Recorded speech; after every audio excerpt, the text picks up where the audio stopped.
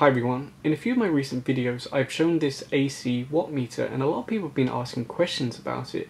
Now it's branded Firefly but it's not made by them. The only reason why it's branded is because they use these themselves for their internal testing. This is actually made by another company and it's known as the LPT200. You can find this on eBay, AliExpress, all the major online shopping websites.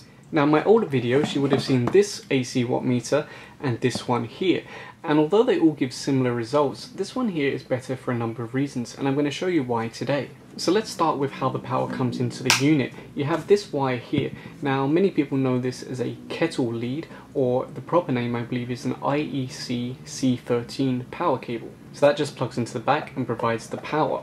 Then on the top here we've got a bit that slides out and we've got two different adapters that fit in here. We've got the E27, which is the large screw type bulb, and then this smaller screw type bulb. I can't remember what it's called, but we all know what it is. So they just slide in there and then you can plug in a lamp and test it straight away. So let's just do that first. So when we first turn on the unit, we'll see the voltage of the AC, 233.3 volts, fluctuating a little bit. If we screw in our bulb or our lamp, you can see the lamp turns on and it shows us how much power it's consuming, 11.83 watts. So we've got our power usage, our voltage, our current, the power factor, and then how much it consumes in kilowatt hours per year, and then the cost to run this per year. Now I base this on the lamp running for 8 hours a day, with an estimated cost of 10.5 pesos per kilowatt hour, and that's 365 days a year. So that's roughly how much it would cost you. Now in practice this rate per kilowatt hour varies per area, and it's a little bit more complicated in the Philippines because your kilowatt hour rating is based on how much power you use for the whole month, so that can actually fluctuate, but give or take that's a rough idea of how much it would cost you per year. So you've got this nice vibrant screen, everything is shown, it takes into account the power factor. Now the power factor isn't really that important for residential users because we only get charged for our kilowatt hour. We don't get charged for any power factor correction or anything like that. So for big commercial buildings where you're being billed differently for your electricity, you might want to know your power factor, but for residential users it doesn't really make a difference.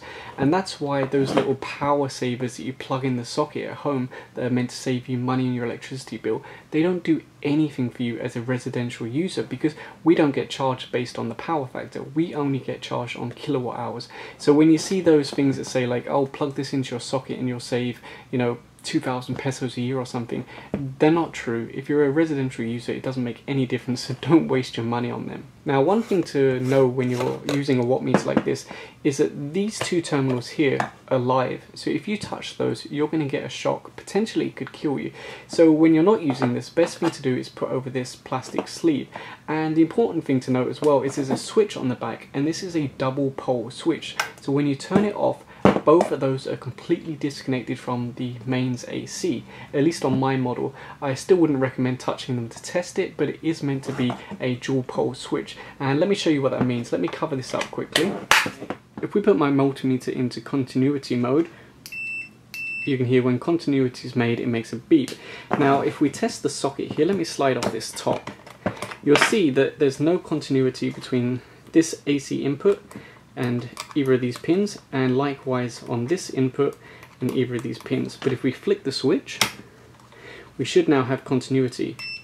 So you can see that goes through, and that goes through on the other side. But when the switch is off, it's dual pole, so there is no AC going inside on either side. So that's a nice little touch that wouldn't necessarily be inside every device that you buy, but I like the fact that it's a dual pole switch. Now aside from plugging these into the top, you can also connect a load at the back here and measure that. And it also comes with this wire here for testing these LED tubes. Now these are replacement tubes for the older style ones, but this one is LED based. So let's go ahead and test that. So I'll plug this wire into the back here. Now something to note is that I'm pretty sure these are designed that one goes on one end and one goes on the other. But on my tube, this one here from Philips, I have to put both of them on one side, although one goes on one pin and one goes on the other. So do be careful when you're doing this because you don't want to blow up one of your older style tubes. This is an LED tube, so if I turn it on, you can see the Philips tube has come on and we're currently measuring 16.97 watts and our power factor, cost per year, etc. So you can connect loads at the back here and you can test tubes using the included wires here. And of course, it's not just for testing light bulbs or lamps. You can actually test anything that plugs into the AC. In fact, this is rated for up to around 2,500 watts or around 10 amp. So very high rating. Let's try this AC fan here, and I've actually got a funny story about this. When I went to the store, I was actually looking for a fan which consumes very low power, and there's actually a big difference in quality. Some of them consume a lot of power, but they don't generate much wind. So I took my watt meter along to the store, the hardware store, and I tested each fan, and this is the one that I ended up buying. So yeah, it's actually quite useful. So we'll start by putting it on the low setting. And I've pointed it away because otherwise it's probably going to mess with the audio. So if we look at the watt meter here, we can see it's measuring 11.5 watts. And if I put it on the high setting, you can see it consumes around 14.6 watts. And again, we can work out roughly how much that would cost us to run per year if we were running it for 8 hours a day, and if we were paying 10.5 pesos per kilowatt hour. So I mentioned earlier that this one is better than my older watt meters. Now why is that? Well, first of all, we've got all of the information shown on a single screen. With these ones, I either have to press a button or I have to click through menus to get up the various different information. So straight away, it's a lot nicer to have this screen. Now the next thing, of course, is that it comes with the lamp holders. I can just slide this in, and then I can screw a bulb in there straight away. Whereas with these ones, I have to use an adapter like this, which holds a bulb. Not that big a deal, but it's nice that this one's already built in. Now another difference is the resolution on lower loads. If we screw in this bulb, you can see on this watt meter it measures 10.81 watts. So 10.81, and then if we try with this watt meter, you can see it's much slower to update. Hopefully you can see the screen. It doesn't show very well, but because it's doing averaging every, I don't know, say half a second or something, it's much slower to update. It does eventually get there, but it also doesn't have the same resolution. We've only got 10.7 or 10.8, so we don't have the same resolution. Also, I don't think this one can show us the power factor. It can do some estimated cost per year, but yeah, it doesn't show us all the same information as the other one. And now let's try with this one here. So let's click watts, and you can see again it takes a little bit of time to get there, but it's much faster than the last one. But again, the resolution isn't very exact. We've only got like 10.6, 10.7, so not very high resolution even on these smaller loads. Oh, and for anyone who's curious, I also had another watt meter before, which was made by Omni, but it only lasted about 6 months and then it broke, and trying to get them to fix it was absolutely impossible. So I decided I'm never going to buy one of their watt meters again. So yeah, although this looks similar to the Omni watt meter that I had before, this is a different brand.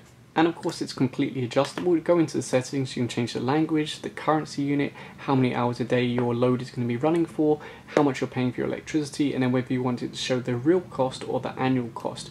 So if you put it on real mode, you could connect something like a, I don't know, say a fan, and then run it for 30 minutes, and it would tell you, okay, for that 30 minutes, this is roughly how much it's cost you to run it. I've got it on annual mode because that's just a little bit more useful for me. So I think I've shown you enough to give you an idea of how this thing works and why it's useful. Let's open it up and take a look inside. Now the unit's pretty easy to open. We just remove these 4 screws this side, and again 4 screws this side. Once we remove the 2 sides, the unit just kind of opens up. So let's pull this apart, and there you go. Now we can get a look inside.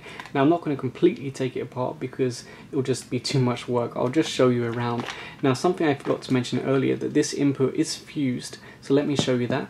We can pull out the fuse drawer using a small screwdriver. And there you go, you can see it's got a small glass fuse, and that's rated for 10 amp, so that's quite good. And there is continuity on the ground if we check, which is good because on a lot of gadgets that come out of China, they don't really care much about the grounding, but this one is very high quality, so they have followed that through. And if we look inside, we can see all of the wires are properly crimped, and they've got these isolating jackets over the top of them, so very neat and tidy inside. And we've got a good thick wire, which is needed because this is rated for up to 10 amp.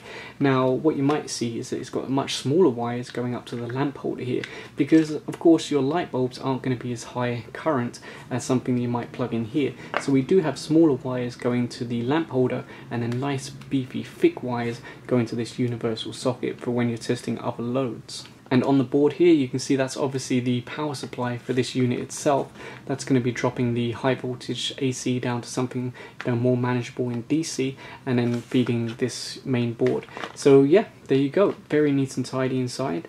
good thick wires, everything's properly crimped, and you know, this one here, this universal socket, has screw terminals. So yeah, very neat and tidy, a very impressive unit. So if you have any questions, put them in the comment section down below, and if you enjoyed this video, please give a thumbs up and subscribe. Thanks for watching.